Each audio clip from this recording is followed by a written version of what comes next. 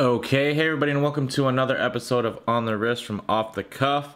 Today we're actually going to do something we haven't done in a while, which is more chatting on a certain subject. So today we're actually going to cover smaller watches. So today I kind of have a broad assortment of watches that all are either 40 millimeters or below. And for the most part, the watches here are mostly below 40 millimeters. So this is a subject that kind of comes up every once in a while that I've noticed when I post on Instagram or when I post, on any of the groups or the forums. And I went through the phase, so I figured, I should probably address this in a video too. So at one point, I still predominantly wear sports watches, specifically divers. And, my sweet spot's kind of been the 42 millimeter kind of area, depending on the case shape. Sometimes, up to a 44 or even a 45 will look great. I think, certain Seiko cases just wear much better, although they are larger. Like the Turtle, for example, or the Stargate, the Marine Master. There are certain watches that wear really well, although their specs kind of don't read that way.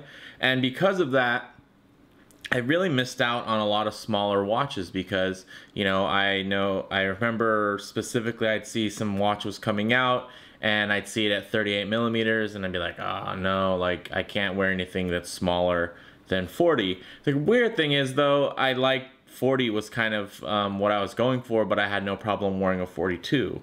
Right, or a 44. So why not a 38? It's really just 1 millimeter difference, on the outside of the case, right, on each side.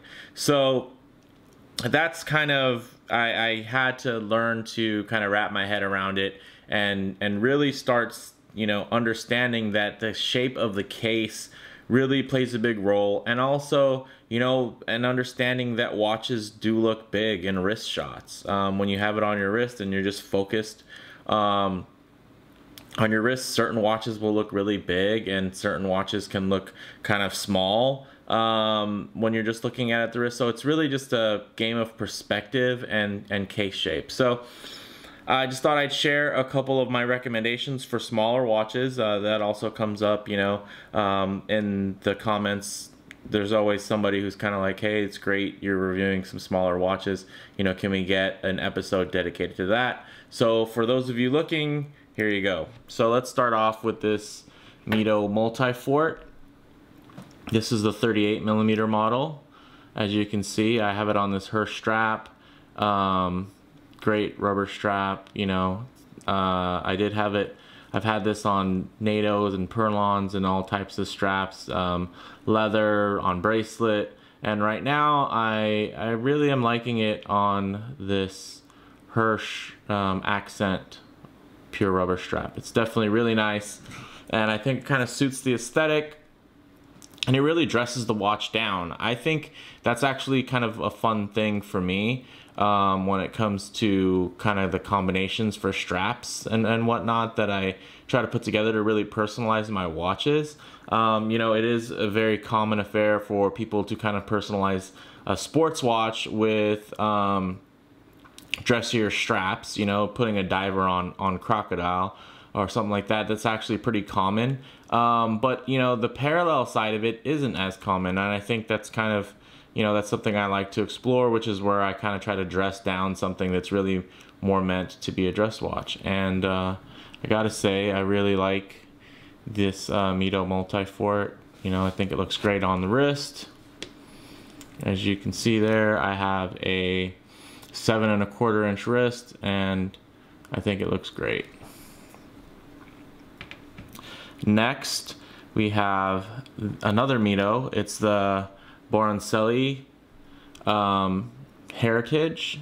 So this is a great watch, and this is one of those ones where the specs can be a little deceiving. It comes in at 39 millimeters, but the dial is very large. It really pushes out, and then it's so thin that when you're looking at it, it just makes the watch seem a lot larger. Honestly, I kind of wish this was smaller. I think most people, they might see 39 and wish that it was a 40, but honestly, I think a 40 would look too big. And you know, as you can see here, that 39 just fits really well, and I think it could even stand to be a little bit smaller and it would still look great. And you see the little blued hand there, very nice.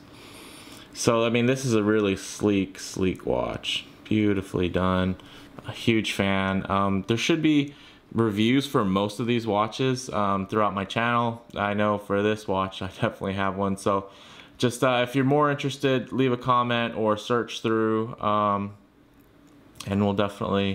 we can do one where we kind of highlight it. But you know, this is a great little dress watch, and I dressed it down with this kind of, you know, vintagey midnight blue Horween strap. You know, great looking movement, super thin. I mean, this is just incredibly thin and well crafted, and it's a smaller watch that I can wear, you know, and I would assume it's above, I'd say probably above average wrist. You know, I think kind of 7 is, you know, plus or minus is where most people are at. I think so. I'm a little bit on the plus side of that, and I think this watch wears great.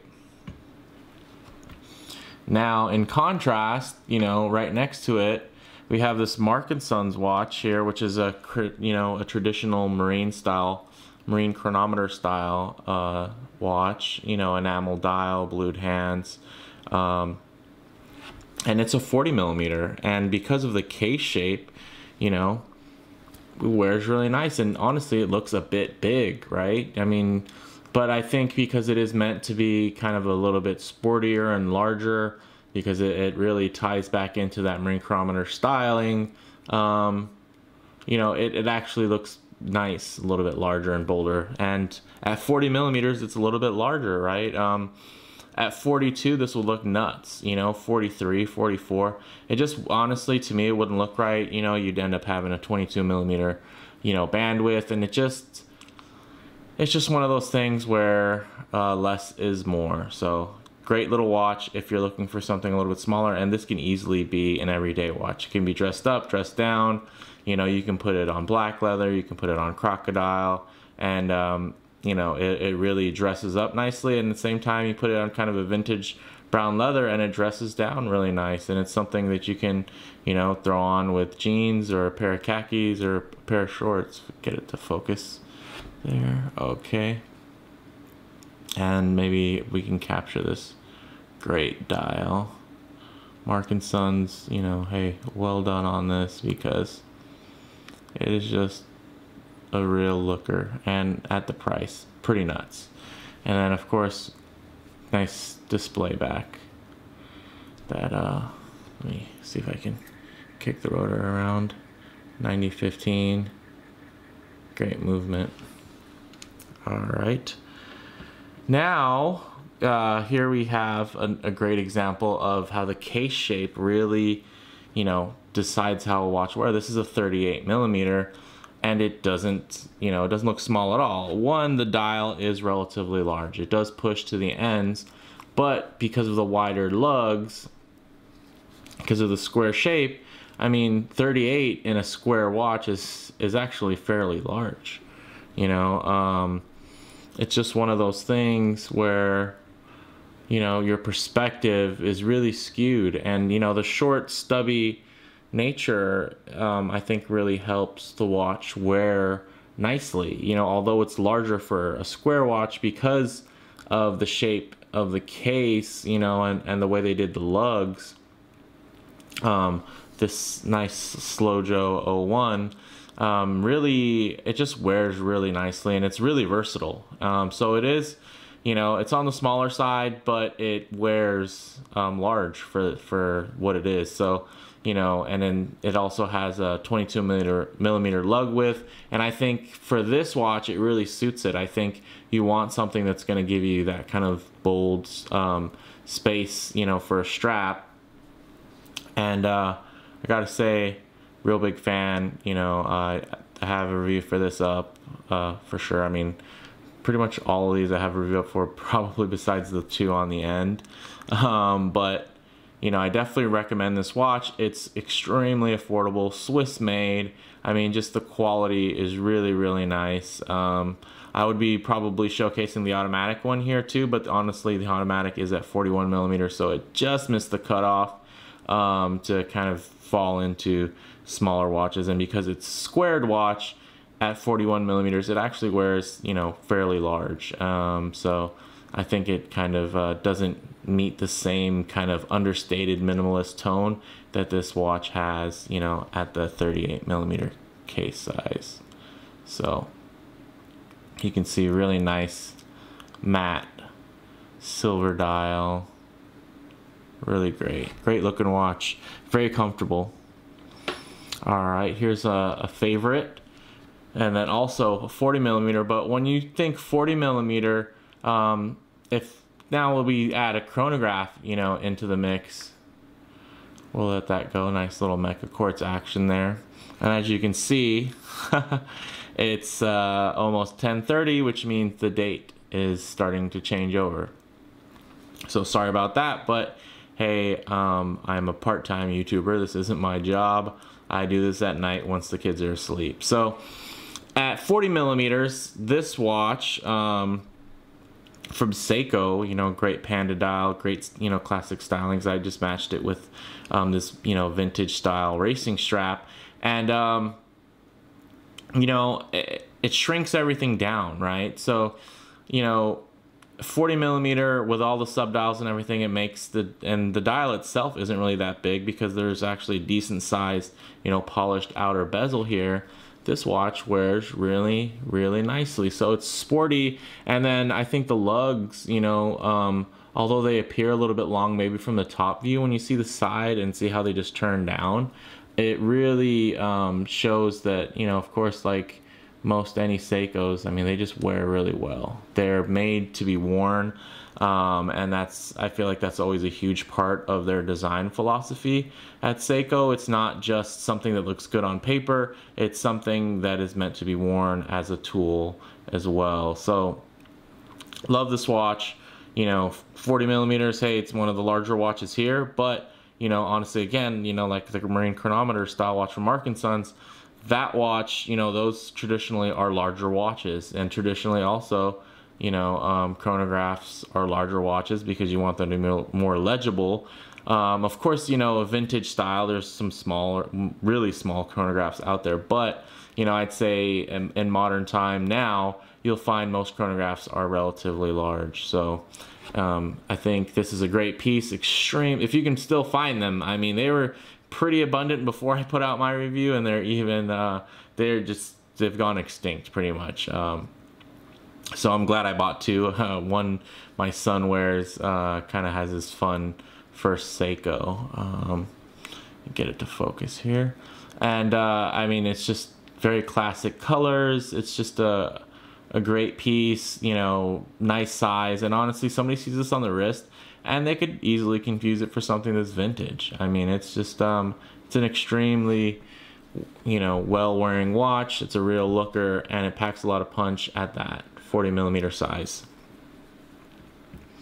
Next, we have an awesome piece that I recently reviewed. Whoa. From Watches by Nick, which is the Orion Project. This is the Orion 1 with the blue font dial option. And this watch, you know, again, he does catch a lot of flack, like many, you know, watchmakers out there. You put out a 38 in this day and age, and there's a lot of people that are upset and they think it's too small. They want a 40, they want a 42. But I think for this watch, I mean, just the way it wears, I mean, it just belongs in this 38 millimeter size. I mean, look at that. And then again, similar thing, you know, where from the top view, it might appear like those lugs seem a little bit long, but then you look at the side view and you get it, right? They do come out, but they curve down and they just wrap around the wrist and they just guide, you know, whatever bracelet or strap you have on to just, you know, just comfortably just hug that wrist, and that's really great, and I like that, you know, that's from such a relatively new watch designer and watchmaker you have that thoughtfulness, you know, in how something wears versus just how something looks when it's off the wrist, right? Because you know, yeah, your watch spends a lot of time in the box, you know, but you know, when you're going to be appreciating it is when it's going to be on your wrist, right? Not when it's on the winder, which, I mean, that can be fun too. But I mean, this watch was meant to be worn, and it just catches the light and it plays with it. And it's just, there's just, although so simply executed, there's just so much thought that went into, you know, every nook and cranny of this watch. It's just so purposeful. I just really enjoy it. And I think, you know, hey, my hat's off to Nick Harris. Great work. So next we have a real classic here, the Hamilton, you know, khaki mechanical. So it's the hand wound movement, which is nice because it's extremely thin. And what's great about when you have a very thin watch like this, let's see if I can get it to focus. There you go. When you have something as thin like that, you know, you don't have to worry about that rotor in there. But so they have a really great thin case. And now you can actually put this on a NATO and it's still super thin, right? Like the Mito is extremely thin. I mean, and this is an automatic, which is a crazy thing. And just to compare there, you know, that's pretty nuts, right? I mean, a manual hand mount movement that doesn't even have to worry about a rotor is thicker. You know, I mean, sure, it's just a couple millimeters, but I mean, just to show you really the thinness of this watch, it's pretty amazing. And then you can look, right? Although these are both 38 millimeters, I mean, look at the dial, right? The size of the dial plays such a huge deal. Look how much bigger this watch appears side by side, and it's because it has a bigger dial. It's not a bigger case. It's just that the dial is larger, it stretches out, and it really pushes, and it just makes, and then of course, then you add the fact that it's a much less busy dial, right? It's really a lot more minimalist. So in comparison to this busier dial that's smaller, you know, in diameter, it's, you know, I think it's just one of the things that helps us contribute to wearing relatively small, you know, and I think there are a lot of people out there who might think this is too small for them. But the great thing about wearing it on a NATO is that it adds just a little bit of that visual weight. So although it's smaller and it's slim and comfortable, if you wear it on a NATO, you know, just that hardware that's there, the, you know, the multiple layers of nylon, it really adds visual weight and it helps this watch not appear small. You know, I think, you know, maybe with all close up on it right now, you know, it's throwing off probably the scale a little bit in what you're seeing. But I mean, this watch wears great. And there was a time when I would be, you know, way too self-conscious to wear something at that size because I just thought that, you know, it be just using a simple numbers game and not looking at the design, not looking at the theme of the watch and the type of the watch, I would just rule out, you know, watches like this. So I'm really glad that I made it through that phase, and I'm hoping that this video will help a couple of you be so bold to wear a smaller timepiece. You know, I'm not saying change every watch in your collection. I'm still going to enjoy, you know, big chunky divers as well. But, you know, I got to mix it up. Here's a watch that I actually wore during my time in the Marine Corps. If you don't know, I was in the Marine Corps for about 10 years. I only got out. I mean, I wanted to stay in forever, honestly. But I hurt my back and it was time to just kind of let the young dogs run. So now I live a life of leisure and I do YouTube videos in my spare time. So I do have a day job as well, but so it's not as leisureful as I'd like, but you know what I mean. So this watch is really small, you know, but it's really rugged. You know, again, this is like another 38 millimeter size, but it has a smaller dial, you know, it has, you know, a larger outer bezel. So, you know, it makes the watch seem smaller.